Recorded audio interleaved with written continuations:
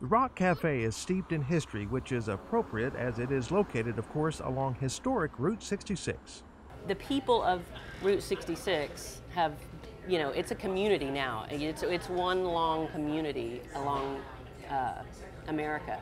And the stories, they vary. Since the Rock Café opened in 1939, it, along with Route 66, through good times and bad, have been through a lot in the ebb and flow of the road. It's amazing. America has grabbed onto Route 66 and joined in the ride with us all. It's, again, refreshing. And now the road and the cafe are sizzling, so let's start with the food. I think our three top items are buffalo burgers, that was my mother's idea. She has passed away, so it's going to be something really special. We'll always have the buffalo burger. Our Jaeger Schnitzel, which was from my travels along the world, brought that back from Germany and cruise ship days. And so Jaeger Schnitzel is something, and spaetzli is also something. The day we were there, meatloaf was the special, and of course I cleaned my plate, but I wanted to leave room for the famous Rock Café peach cobbler. Honestly, I'd walk over hot coals just to have some, but their bread pudding is also a favorite. It's something that I learned when I went to Louisiana to learn how to cook Cajun food. And this lady just would not let me leave her house without teaching me how to make that bread pudding. If you want to go have a meal that's cooked from scratch by people who understand what they're doing and care about what they're doing, if you want to have good fellowship with fellow customers, if you want an experience that maybe people don't think exists anymore in the world we're living in, come here to the Rock Café. It'll be great, it'll be worthwhile. It's also worthwhile to come here to meet the owner, Dawn. She's a hard-working, very nice lady who has a fascinating history herself. But also, did you know she was the inspiration for the character Sally Carrera in the original movie Cars? That's a fact.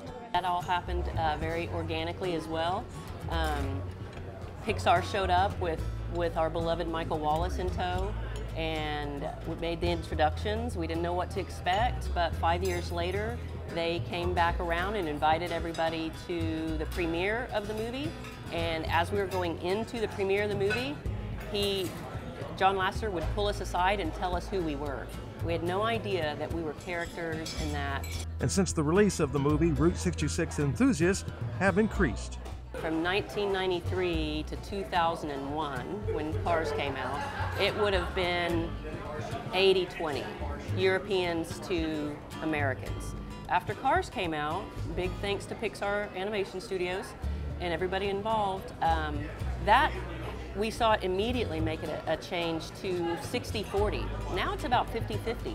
Some even come here to see the original 1939 grill in the kitchen. We let people go back and take pictures with her. We'll have somebody come over from Germany that says, they'll walk in the door going, "Can I get a picture with Betsy the Grill?" And I'm like, come on. The food here is very delicious, and it's kind of fun to watch different people from all over the world come in here. Jerry and his wife, Judy, came here on dates back in the 50s. I love the food here. Had meatloaf today, it was great. And a lot of times we have the Reuben sandwich, it's delicious. Walking into the Rock Café is like walking into history. You'll have some mighty tasty food and have fun, of course. In fact, Dawn says they have a slogan that says just that. She wants you to feel at home. We have a slogan at the Rock Café called Food, Fun, and History. So we live that every day here. We want people to feel like your grandmother made your bacon this morning. We want to make you feel like your grandmother flipped that egg for you. That's how we want you to feel at the Rock Café.